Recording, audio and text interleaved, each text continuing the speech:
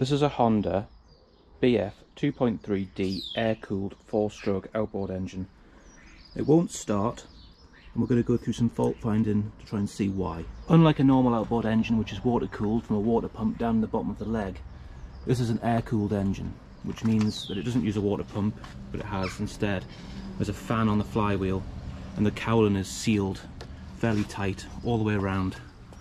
And the air's brought in and it's forced over the engine, and you've got all these heatsink sort of vents here, and all the hot air blows out. The first thing I want to do is we're going to check for spark.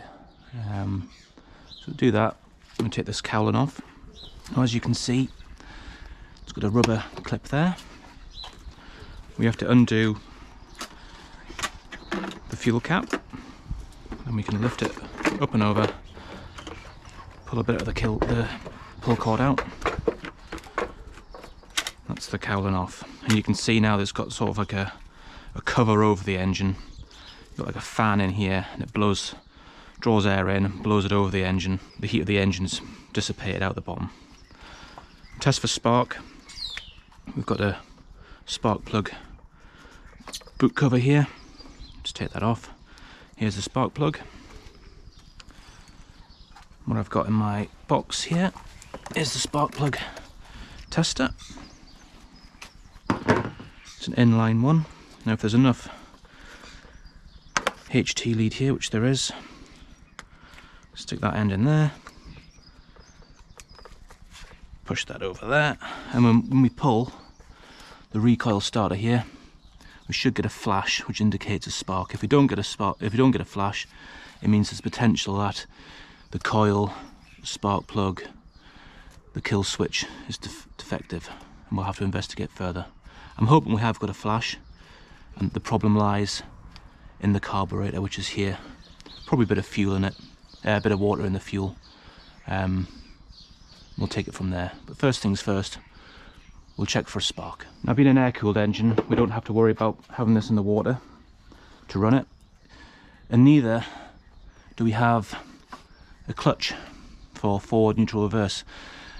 In this engine, there's pretty much just two big, I don't know how you describe it, sort of shoes, like clutch shoes.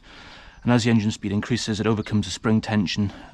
The weights push out, make contact with like sort of a collar in the drive shaft, and it engages with the prop. It's only got one direction, which is forward. As you bring the power off, the spring tension overcomes the centrifugal force, pulls the shoes in, and you've got neutral. To go in reverse, it's as simple as turning the engine 180 degrees towards yourself and applying a bit of throttle. And to go forward, standard. Now, the problem is with this, the recoil handle is part of the cowling here, so it's a little bit awkward to get it aligned. We also don't have the kill cord for the engine. It didn't get dropped off by the customer, but I can pull that out, brace the engine, and just give it a pull. And we're looking for a bright flash here. You might not be able to see it on the GoPro, but I'll be able to see it. Doesn't take much. Yeah, you can see a spark there. Do it one more time. Yeah, so we're getting flashes. So that indicates to me that the kill switch is working. If we had the kill cord, I've just pulled the button out. The HT lead's working, the coil's working, the spark plug's working. So what we've done there is we've basically eliminated the ignition side, and my bet is on the carburetor. The customer did state that he did see a little bit of water in the fuel when he took the lid off, and because the densities are different, I imagine the water has found its way to the bottom of the bowl, and that's why the engine won't start. So the next stage will be to remove this air box, give us good access to the carburetor. We'll remove the carburetor and see what's happening inside. Another thing I want to do is I want to remove the spark plug. I have got a new one on order, and we'll just see the condition of the spark plug. I have serviced this engine before, and I have got the old service document, and I'll compare the figures, see if the gap's changed. I doubt it has, because we have got a spark. I'm just curious to see what the condition here. Yeah, it's like the engine's never been run. Absolutely brand new, that. NGK CR4 HSB. Gap to, I believe, 0.6. So we'll reinsert that. Okay, so the next step will be to get to the carburetor. So we've got two, what are these, 8mm bolts on top here of the airbox. We'll remove these.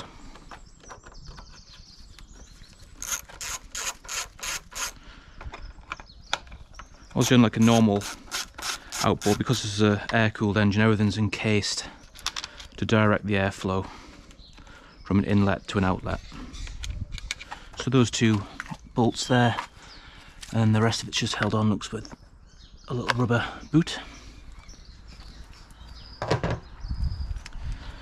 And here we are, small little carburetor on the side here. And it looks like we also have the rest of the airbox with the two mounting bolts here and here, which hold the carburetor to the intake. We just take these two off, I'll just slacken them off, see what we're working with. I have got a new gasket set on order as well, so I'm not too worried if we damage a gasket taking these off.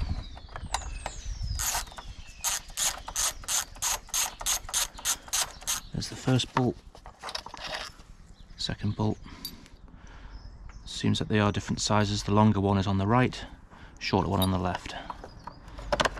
And there we go, just lift that out the way. So here we are, here's the carburetor. Fuel on, off. See inside of there as well.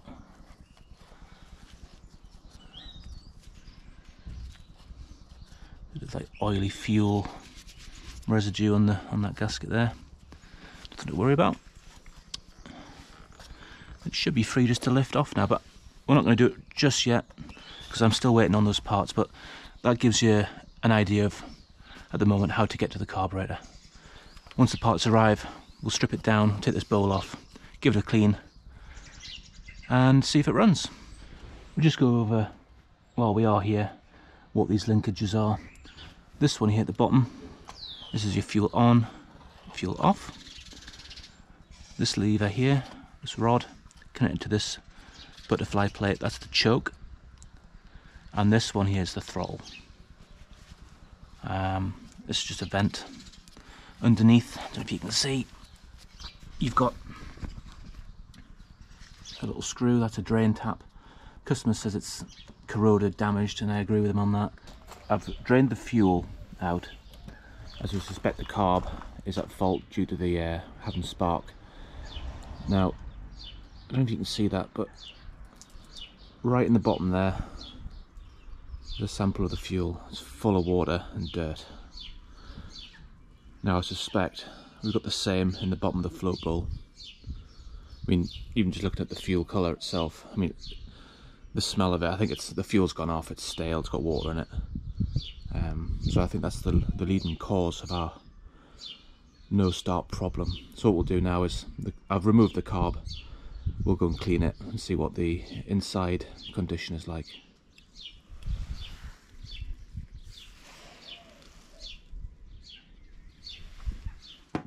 So now we've got the carburetor off the engine, and we've seen that there's water in the fuel, and the fuel's stale, off, contaminated with dirt. And the next course of action is to strip the carburetor down, see what's happening inside of it, clean it, and fit a new gasket set. I've got a new gasket set here. It's just for the float bowl, the fuel on off, and the upper plate, and a few other little O-rings and seals. We'll remove the float bowl, and that's on a 10mm socket. So we'll just take this out. Remove the lower bowl, it's held on with this 10mm bolt. And this is in effect like the fuel reservoir for the carburetor. And we'll just remove that. And there you go, as you can see, got like fuel gelling. And I imagine the jet is completely blocked. I mean, the float is just coated in like a, the only way I can describe it, it's like a jelly. Obviously the fuel's gone off, it's had water in it, dirt, God knows what else. And as the fuel's broken down, it's, I suppose in effect, it's sort of change into, I don't know, it's constituent parts. So it's, I don't know what the gel is, but whether that's anything to do with it being E10 going from E5, I don't know. But the fuel has gone off. It's not going to run. So we'll strip it down further and we'll give it a good clean. As you, on my finger there, you can see the bowl's just covered. So no matter how much you pulled this engine, it would never start. So now we'll just take the top cover off as well. Just 4 screws held on. Just use a screwdriver. Take each screw out in turn. This is the top cover now. Just remove that. Not as dirty as the bottom. I suspect all the heavy sediment sat in the bottom, so the top's sort of unscathed, but it still needs a clean. We'll go ahead and clean all that. The next part to remove is now the float. It's held on with this little pin. Push the pin out all the way, and the float will now lift up and off. And attached to it is the float needle.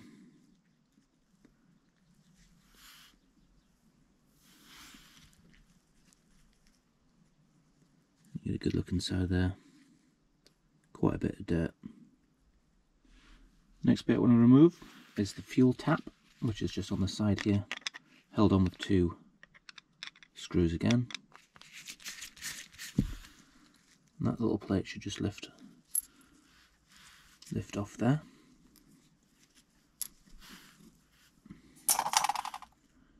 And the handle should just lift out. Looking quite clean.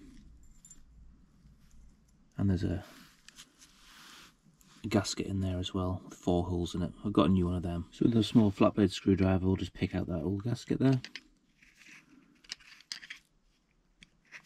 because we'll be replacing this one. And that's it removed. It sits on those 2 little dowels. Put that to one side. Okay, so I've had a good look at it, and I've given it a good clean off camera. I've just got these gaskets left to remove. It's not as bad. Surface contamination, it comes straight off. The only problem is I can't get the jet out, the emulsion tube as well. I've rotted it through, but the inside's, it's quite corroded. And when I get the screwdriver in it, it's just because it's just a flat,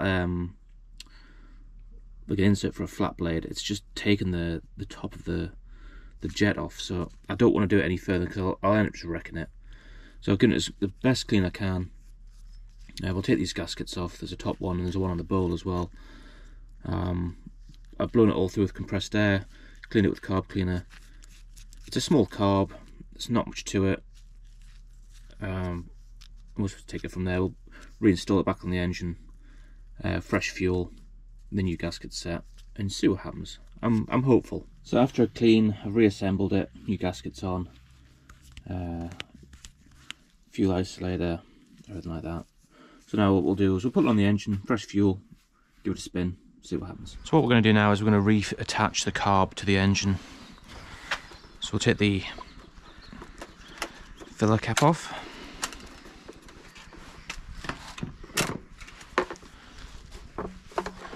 Lift the lid off. Now we've got the fuel line here, choke and the throttle. So we'll reattach the fuel line.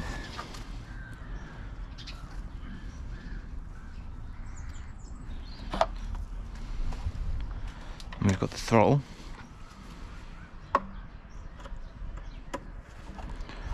And then the choke. In fact, I think I'll have to do the choke first. Probably with the fuel line off. Make life a lot easier. Push the fuel line on. We get the throttle on.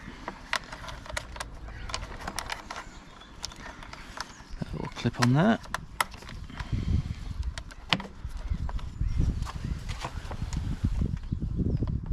See the mountain holes there, everything's lining up just nicely.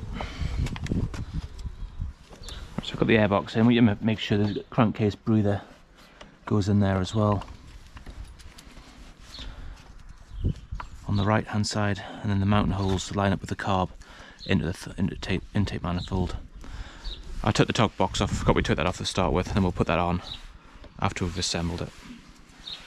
Then it's just a case of putting the 2 bolts in. So got the 2 bolts in, the longer one on the right, short one on the left. We'll just wind them in. It's 8mm. We'll just wind them in just to seat everything nicely. Just making sure that it's on the threads. Start that one off, start the second one off. Just make sure everything's aligned.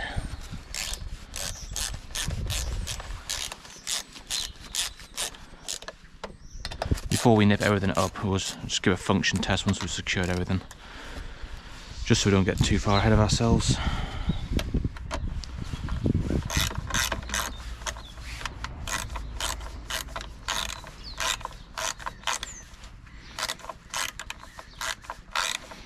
Just securing the throttle there. So just test the choke. You can see the choke there is moving, and the throttle, that's moving as well. Fuel,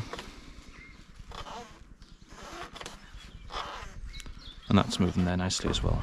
And the last piece is just the top box. You've got this little grommet that fits onto there. Slide that across. They sit nicely there. 2 screws. That's it. All back together. What we'll do now, we'll put some fuel in, just check for leaks. This is fresh fuel. Just pop it in.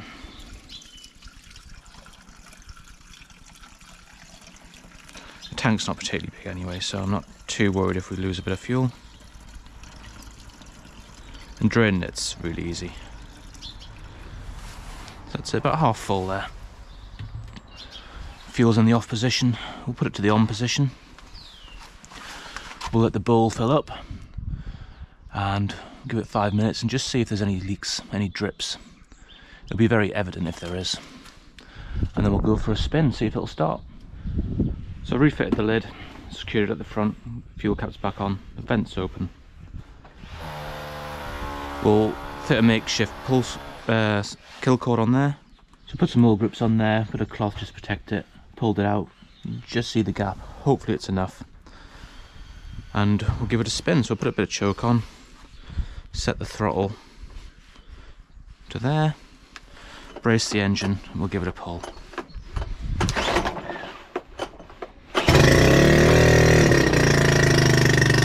we go, it's just running there.